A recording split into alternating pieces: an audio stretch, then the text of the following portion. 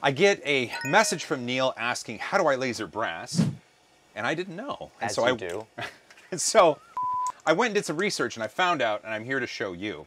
So with the glowforge laser essentially is reflected by the brass material. There isn't enough there for the laser to be absorbed by in order to do what you need to do. That makes sense. And so that's where something like this comes in. This is called a laser marking spray, and it's from Surmark, and I got it on Amazon like we get everything, right? Nice. What this does is it creates a coating on any material, so whether it be brass or other metals or glass or ceramics or whatever, the laser then interacts with this spray, and then that spray becomes etched onto the metal. Nice. And then the rest of it just washes away with water, and you're left with something that looks really cool. Fantastic. How would it work? For something like this, you want to make sure you have the right settings, especially on a glowforge or any other low power laser or CO2 laser. Like there are some inexpensive lasers from China that people get, or there are 3D printers that have laser attachments. So this actually applies to all of those as well because they're a lower power laser. And for that, what you want to do is create a grid. So essentially, I was going to say, there's not really a glowforge brass preset, right? I checked. Nice. I checked, and it's not there. What you want to do is create a grid. So you have speed, meaning the speed of the head. You have power, meaning the power of the laser from like 0 to 100, 0 to 1000, whatever the range is. Then you have something called lines per inch. So if you think about it, the laser going back and forth, however many lines the laser makes per inch is a detail level. The more lines per inch, the more detail you can kind of fit into it. Got it. So what we do is we create that grid where we have these different settings and we laser them onto the material. Nice. And then you take a look and see which one looks the best, and then you pick it. Personal preference.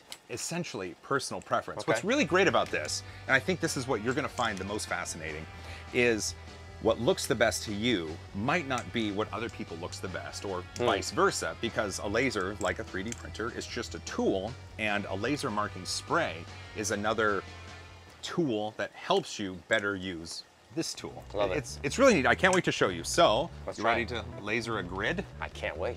Let's do it.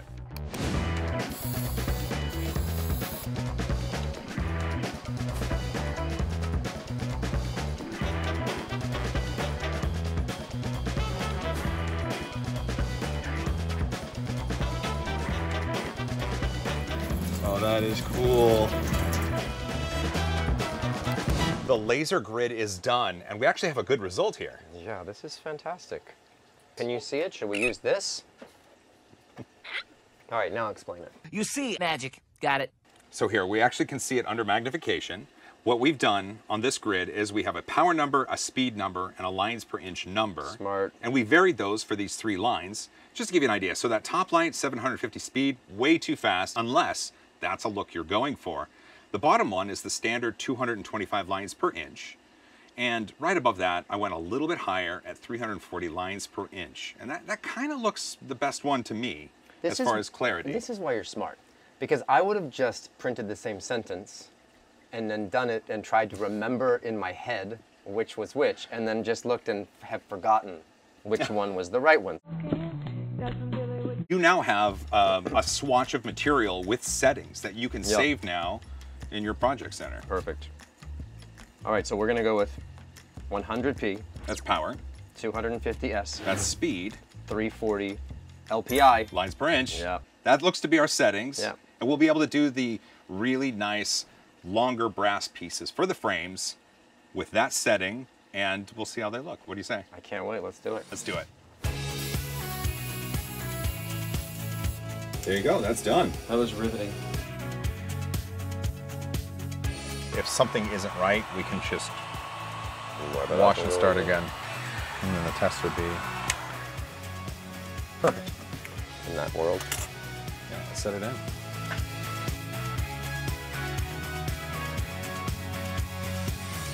Here we go. 3, 2, 1. Oh, that was my cue. All right.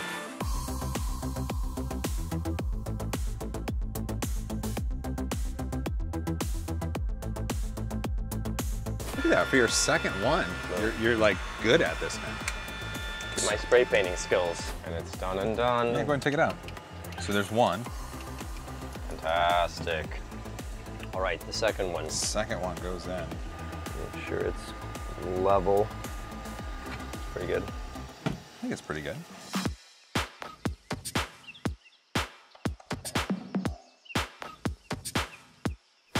Look at that, both of them done. How do you like it? I think they're great, but they're a little dark. What's the next step? Next step for this Surmark spray is you just run it under water. It just washes off with water. Can we take it upstairs? What are we waiting for, John? All right, well, let's go. How cool is that? That's great.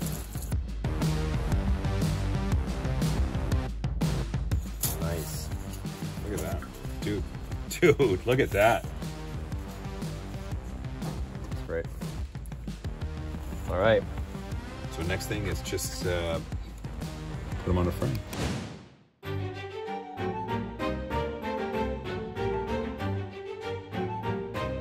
And finally, the reveal. This is what it was all about, lasering brass on a glowforge using that Surmark spray. So Neil, what do you think? Did you learn enough today as so you could do more brass nameplates for the various other frames you have? I did. You answered my question perfectly. I didn't know anything about the spray.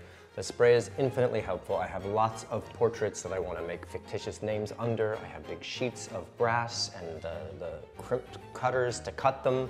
And now with this, I have like 15 other jobs to do. That's so cool. Well, obviously reach out if you have any other questions, because I love learning along the way. And I hope you learned something as well. And as always, if you made it this far, you're awesome. Don't forget to hug each other more, fight for a cause you believe in, and as always, high five.